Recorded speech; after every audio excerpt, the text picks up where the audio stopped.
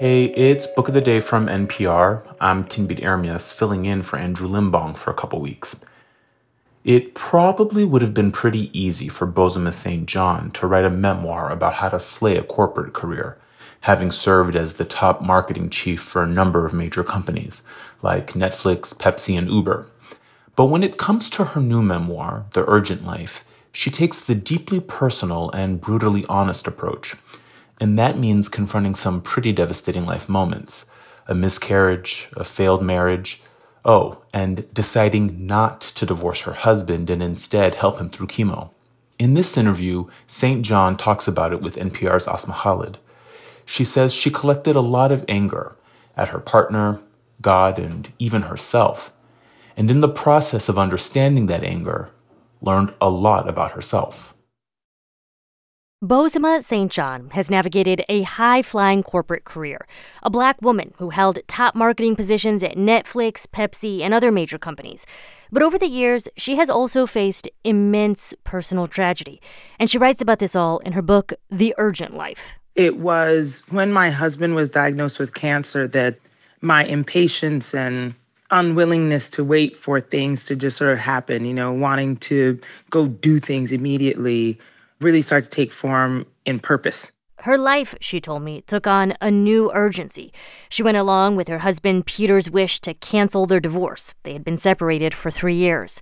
And she decided to shelf the things that had once troubled her about their marriage. The good things were about the discovery of each other, just as human beings. I think the idea of love sometimes can be so romanticized that you think it's just about the butterflies and the roses and, the feelings of giddiness versus really getting to know another human being so thoroughly that you trust them, that you're vulnerable with them, that you know that they have the best intentions for you. And I think at some points during our marriage, I lost sight of that. So what ultimately did drive you apart? Well, lots of trauma.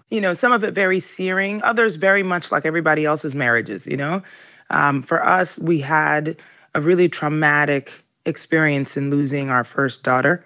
I developed preeclampsia about 6.5 months pregnant and had to go into induced labor. And yeah, you wrote about that. Yes, wrote about that very deeply. And, I think that besides the grief of losing our child, we blamed each other, for all of it. For the loss? Yes, for the loss. And the thing is that, without being very self-aware of how, I was holding on to decisions that he made that I felt should have been different, without forgiving in a situation that was completely impossible to decide between me and saving our child because preeclampsia, what happens is that your body begins to act like the pregnancy is a foreign body and blood pressure rises and the chances of having a stroke go very, very high, and I was angry at my body betraying me. I was angry at Peter deciding on my behalf that we should induce versus, let it sort of play out. There were just so many impossible decisions in it. And for us, that began a lot of what were the cracks in our marriage. You mentioned losing your first daughter, your child, when you went into labor earlier because of preeclampsia.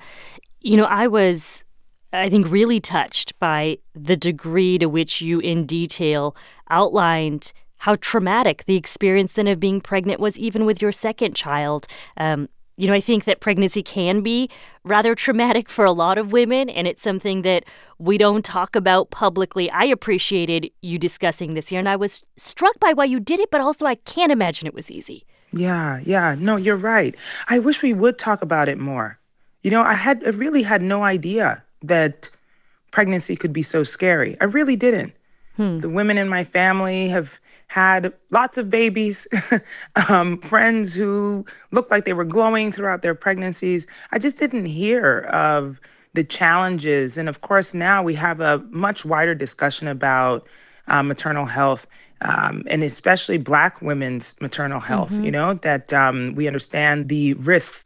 But at the time when I was going through it, I just didn't know. And I wanted to talk about it and want to write about it honestly, to bring people into my body to bring them into the delivery room, to understand the trauma of understanding what was happening to me and then being somewhat voiceless in my own pregnancy, not being listened to, knowing something was wrong and then essentially not being heard, so that it ended in a situation that was extraordinarily traumatic for me. And I'll tell you that I'm not over it. And I think it is a discussion that we shouldn't hide from and one that we should not be ashamed of. I did carry some shame for some time, feeling like I had failed womanhood, that somehow I didn't do it right and that I shouldn't talk about it. All throughout this memoir, you spoke at length, I think, about God, about your relationship with God. Talk to me about that. Well, I grew up in the church. My parents were both Christians. They served in the church many times. But as an adult, I had to find my own relationship with God. God is supposed to be this all-knowing being, who does no wrong. But I found myself in a very complicated situation where I was praying for healing for my husband, begging God to save his life. And God didn't do that. And I was angry. And I thought, how dare you? How dare you? Peter was such a devout Catholic. And I thought, God, how could you fail him? How could you let him die when he begged you for his life? And my relationship with God has changed somewhat in that I don't believe that there is no questioning God or being angry or any of those things. And I think for me, it's made God more tangible, made my faith that much stronger in understanding that even when I ask for whatever it is I ask for, that it is not my doing which is going to deliver it. And perhaps I don't know what the best thing is. And I can't say as I sit here today that I think Peter's death was part of a good, great plan. I have questions for God at the end. I do. I will challenge that decision. But I do appreciate the fact that in my life now, I'm much more at peace with knowing that horrible things may happen, but I will still survive and I will still thrive in spite of it. So my prayer has changed. My prayer is no longer demanding of healing or demanding of this next job or demanding of put me on this path. It is not that. My prayer is for peace. It is for comfort. It's for joy.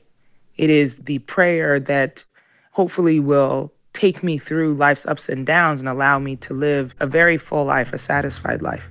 Bozoma Saint John, thank you so much for taking the time to chat. I really appreciate it. Oh, thank you. I appreciate the opportunity. That's Bozoma Saint John. Her book, The Urgent Life, is out next week.